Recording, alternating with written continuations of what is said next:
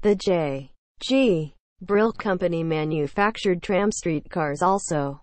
U.S. trolleys, trolley cars, interurban coaches, motor buses, trolleybuses and railroad cars in the United States for almost 90 years. It was the longest lasting trolley and interurban manufacturer.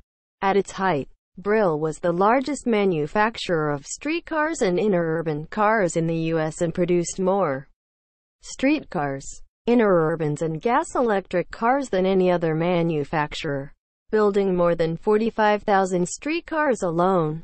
The company was founded by John George Brill in 1868 as a horsecar manufacturing firm in Philadelphia. Over the years it absorbed numerous other manufacturers of trolleys and interurbans such as Coleman in Cleveland and Jewett in Indiana.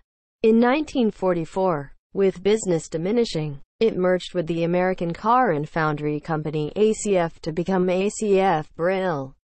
Although the company ceased production in 1954, some of its interurbans served the Philadelphia area till the 1980s. Subscribe our channel for more such informative short video.